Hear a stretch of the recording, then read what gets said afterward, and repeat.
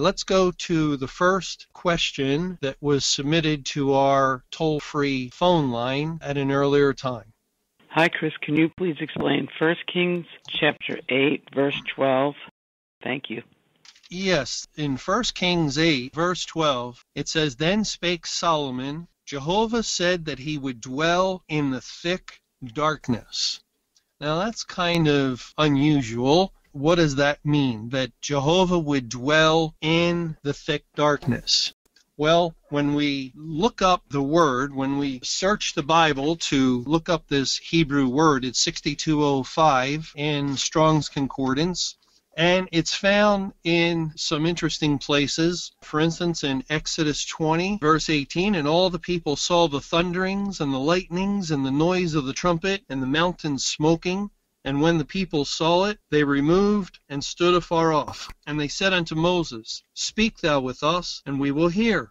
But let not God speak with us, lest we die.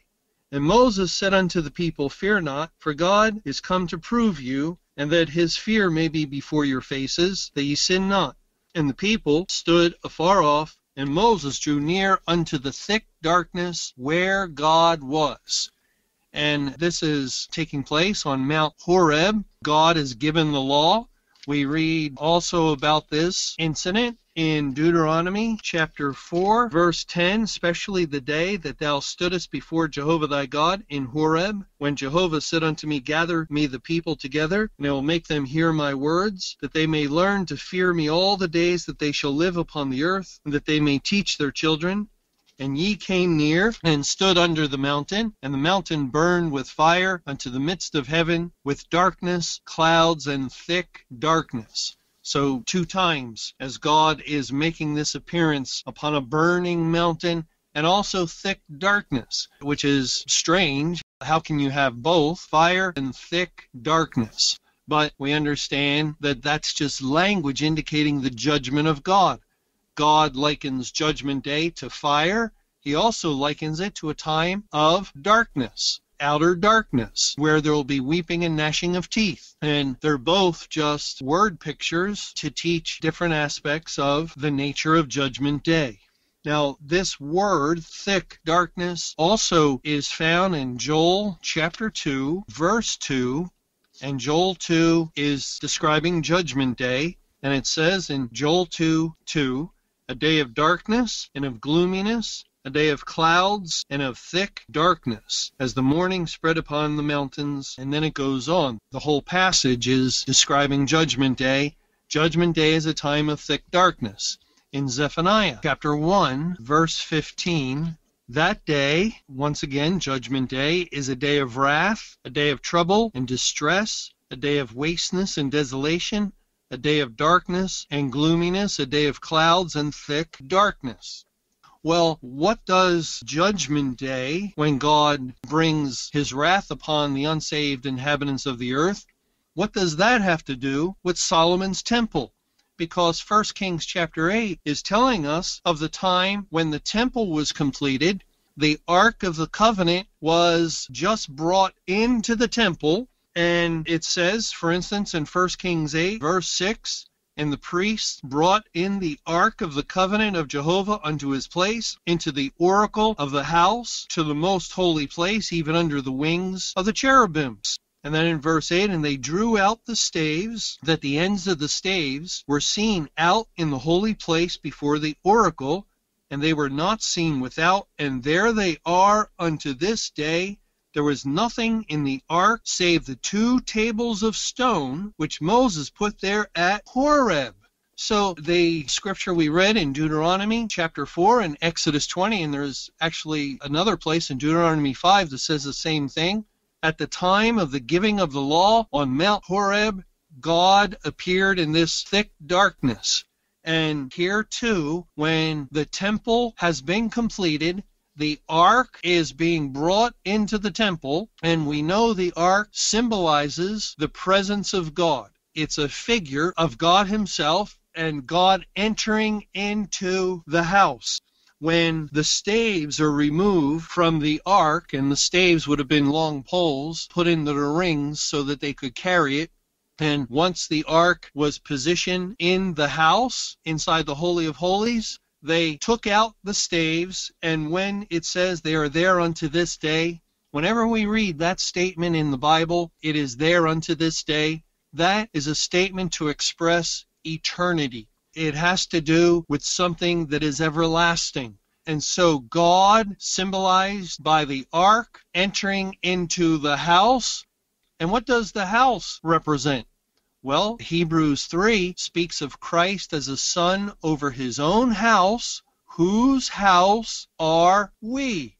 Or we read very plainly in 1 Peter 2 verse 5 that we are a spiritual house. So the completion of the house of God is really a picture of God completing his salvation program, because all the living stones, each one of the elect, have been found, put in their proper position in order to build up that structure, the house of God. And once finished, then God enters in and dwells among them. It's really the beginning of the fulfillment of Revelation 21, verse 3. And I heard a great voice out of heaven saying, Behold, the tabernacle of God is with men, and he will dwell with them, and they shall be his people. And God himself shall be with them and be their God. God is dwelling with his people because the spiritual house, again, has been completed. And at that point, he enters into them and dwells in their midst. When we read, like in Joel chapter 3, where it says, after telling us in verse 15 that the sun and moon shall be darkened and the stars shall withdraw their shining. And when does that take place? Well, Matthew 24, verse 29 tells us it's immediately after the tribulation. What takes place immediately after the tribulation? Judgment Day. May 21, 2011 ended the Great Tribulation, and it was the day of transition for Judgment Day. Okay, so that would be the time that Joel 2:2, the day identified with thick darkness, and Zephaniah 1, verse 15, a day of thick darkness, begins on Judgment Day.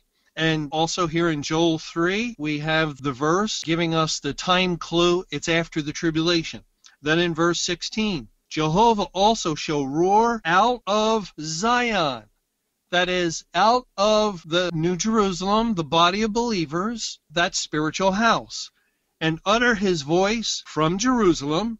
That would be spiritual Jerusalem, or Jerusalem that consists of all the elect.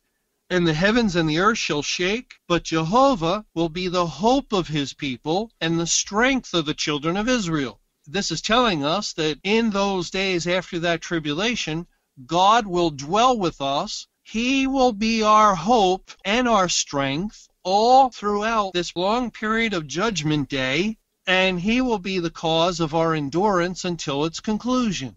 But then it says in verse 17, so shall ye know that I am Jehovah your God, dwelling in Zion, my holy mountain. Then shall Jerusalem be holy, and there shall no strangers pass through her any more. And that's a phrase to indicate God is dealing exclusively with his people. There's no more corporate church where wheat and tares come together.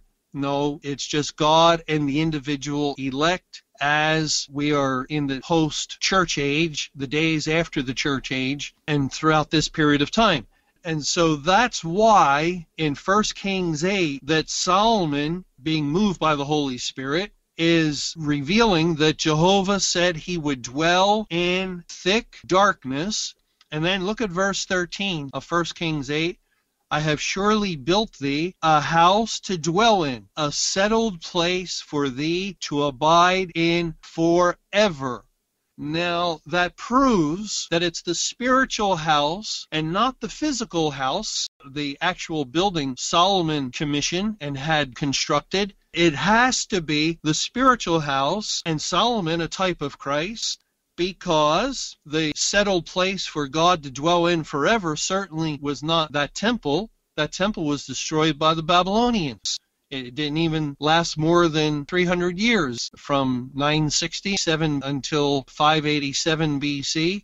It's almost 400 years, but it didn't last forever. It was destroyed. So too when the second temple, Zerubbabel's temple, was built. it was destroyed. The house in view in 1 Kings 8 is the spiritual house. Whose house are we? And God comes to dwell in it upon its completion. And that happened just prior to May 21, 2011, when all of the elect became saved. And it was simultaneous with Judgment Day. And so God dwells in the thick darkness of Judgment Day within his people.